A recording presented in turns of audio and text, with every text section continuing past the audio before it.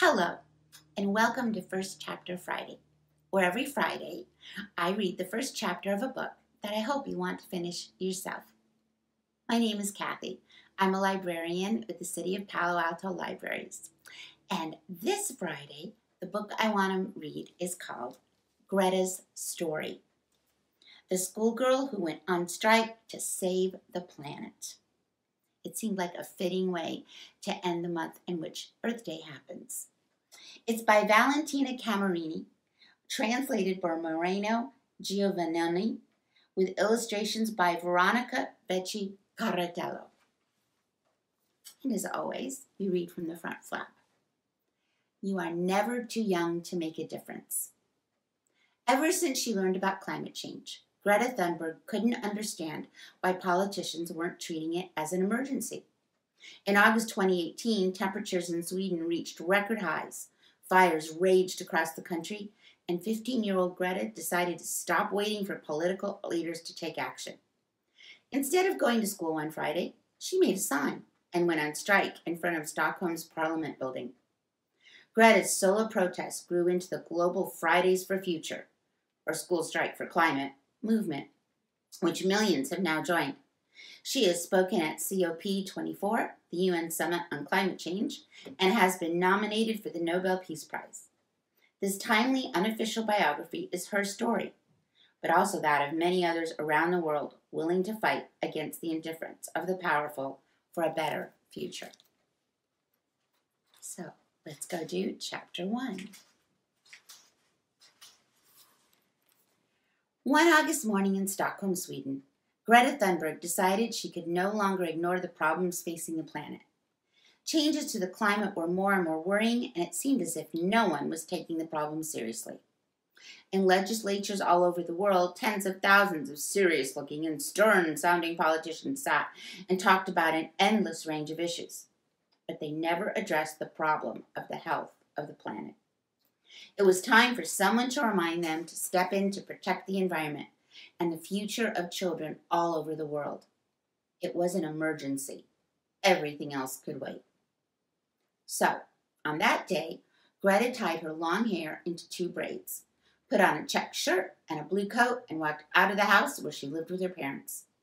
Under her arm, she carried a wooden placard. Handwritten at the top were the words, Skolstrejk för klimatet, School Strike for the Climate. She had also made leaflets to distribute with some very important information about climate change that she thought everyone should know. That day, Greta, like all Swedish children her age, should have gone to school. In Sweden, the holidays end in August and classes start again. Instead, she climbed on her bike and rode to the Parliament building in the city center. The Swedish Parliament meets in a beautiful, serious-looking building that is large and imposing, on a small island with a long, complicated name in the middle of the city, Helgeandsholmen. It's not at all surprising that it's on an island because Stockholm is built on thousands of islands, some of them tiny and others so big that if you were flying over them, you would think they were the mainland. The Riksdag, which is what the Swedes call it, is the place where politicians elected by the people sit and discuss the country's problems and pass laws to address and fix them. These are the people who can really make a difference. If they hadn't noticed that global warming had become an emergency, Greta would remind them. Of course, in our daily life, every single one of us can commit to reducing our impact on the health of the planet by limiting waste and pollution as much as possible. But unfortunately, this is not enough. We need more than the good intentions of individual people. Faced with an issue as complex as this, you have to change the rules and make new laws to protect the environment. Who else can do this if not the men and women sitting in the Parliament? That's why Greta went there that morning. On that day, Monday, August 20, 2018, Greta launched her school strike. This is how she explained her thinking. Children won't do what you tell them to do, but they will follow your example. Because adults didn't seem at all concerned about the future, she was prepared to take action. She would stop going to school. She would go on strike, like grown-ups do when they protest for their own reasons. Instead of going to work, they decide to meet in city squares and in the streets, carrying placards and banners. The difference was that Greta was on her own and was protesting for everyone's benefit. People passing by looked at the girl with the placard and were curious about her. Perhaps they wondered who she was and what she was doing. She sat there for the time she would normally have been in class, from 8:30 in the morning until 3 in the afternoon. On the first day, she spent all that time by herself, and none of the politicians walking past took any notice. But Greta wasn't discouraged.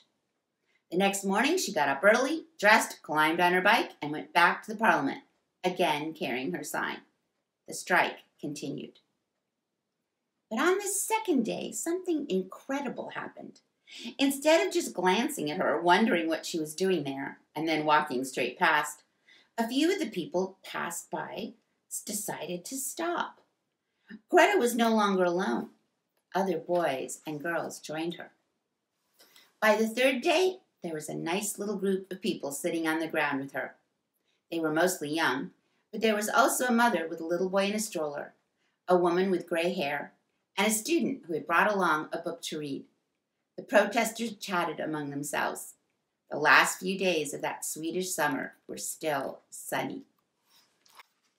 On the 6th day of the strike, Greta suggested to everyone that they should talk about the protest on their social networks, sharing photos and information. That way, even people who couldn't join the protesters would be able to show their support with a message, a like, a share. The news about what was going on began to spread. Of course, Greta played a big part. Every day she took photos of the school strike, keeping a diary on Instagram. Friends, schoolmates, and acquaintances started asking for information. Can we come too? What time will we meet you? Greta said everyone was welcome. More and more people sat with her in front of the Parliament building. They were on strike and decided they would be late for work or school, would skip breakfast at their local cafe, or not do their shopping. Day after day, the group of concerned citizens who had decided to follow her example and join the protest, confident that she was absolutely right, got bigger and bigger. They had to act to save the planet as soon as possible and without delay. The politicians walked past Greta on the way to their offices in the Riksdag. Although most of them continued to ignore her, occasionally someone would stop to congratulate her and tell her she was doing a great job. Around the city, people started talking about Greta, the 15-year-old with braids.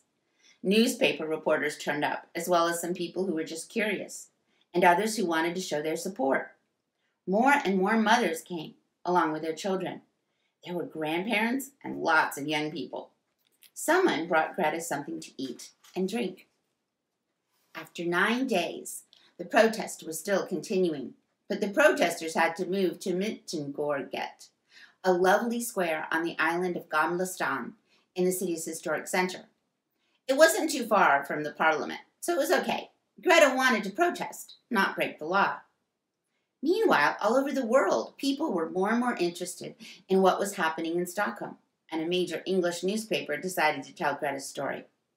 The famous paper, The Guardian, published an online article about the skolstrejk for klimatet. The headline read, "The Swedish 15-year-old who's cutting class to fight the climate crisis." Lots of people were reading about the climate strike in newspapers and thought it was a good idea. Swedes living in other big cities and small towns from one end of Sweden to the other heard Greta's call and organized the same kind of protest. In Linkoping, a small town in the south of the country, a group of people gathered in the town center next to a fountain and held up a placard that was just like Greta's. A photograph of a bicycle arrived from Rome. Resting against the bike's pedals was a sign that read, "Thanks, Greta, we're on your side too." Since that morning in August, when she had left her house for the first time and headed for the Parliament, Greta had had a clear goal in mind. She would strike until September 7th, which was Election Day, when Swedish citizens would be voting for their representatives, the men and women who would sit in the Parliament. Because so many people appeared to support her, it seemed a good idea to let as many of them as possible know about the climate strike. Leaflets were distributed inviting everyone to take part in the last day of the protest. They read, "Climate strike. Where? In Mittengårdet. When? Friday, September 7th, from 8 a.m. until 3 p.m. bring something to eat and drink, and a mat to sit on. On September 6th, summer was almost over, and a gray sky seemed to promise rain. Greta put on her yellow raincoat, and on her Instagram profile, she wrote to the world that her actions were a cry for help. What she was asking for was reasonable: a future on planet Earth. Everyone was invited to take part. On the following day, the 7th, dozens of people responded to her appeal. Greta had drawn the attention of journalists, politicians, and ordinary people to the issue. Greta reminded the crowd of people who turned up that, among other things, greenhouse gas emissions definitely needed to be limited to stop global warming from making life on Earth impossible. So why didn't the candidates up for election make fixing this problem a priority? Why, in the weeks leading up to the election, was the environment not discussed? On her Instagram profile, Greta posted a graph that showed the amount these dangerous gases had to be reduced to stop global warming from becoming irreversible. What were the politicians doing about this? Thanks to the Skolsträck for Klimatet, Greta's questions reached the ears of Sweden's parliamentarians. Now, all she had to do was wait for their responses. But the strike in Stockholm was only the beginning. And that's the end of chapter 1, and seems a great place to stop. But there's other cool things in this book. In addition to continuing to cover her story, there is a section on what is global warming, giving some more information about what it is. There's then another section on what can we do, specific actions that we can take. And then there's also a glossary providing information about the topics covered, definitions and stuff like that. And then there's a timeline of important dates when we started to figure out what was going on with the climate and started taking measurements so that we would know what was happening. Timelines like that can be really useful. And then at the very end, if you're interested in some more reading, there's a list of resources that you might want to check out after you finish this book. I do hope you'd finish it. It's good and it's an important issue, and really good, I think, for the end of April, in which we have Earth Day. Thank you for joining me for First Chapter Friday, and I hope you will again soon. Goodbye.